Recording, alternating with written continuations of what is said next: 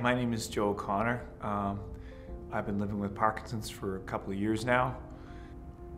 My diagnosis came out 3 days before Christmas, which made for a very, very interesting Christmas for both myself and my wife.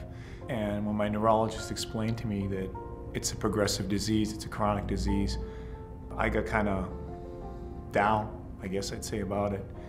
So I went on to the site, and I had not encountered a site that was so positive. There are some Parkinson's sites that are very, very downbeat. And I would say this is a site that's very, very upbeat, where you can keep track of what's going on with yourself and you can get support from other people. What they're doing here is they are using the information that they get from us to do incredible scientific work. We got to find a way to help people find ways to cure these chronic diseases, and we got to find a way to make sure that the medical industry doesn't just sweep us aside. If you don't advocate for yourself, no one's going to do it for you. My goal is to be the healthiest person in the world with a chronic debilitating disease. And I say to anybody with Parkinson's, beat me.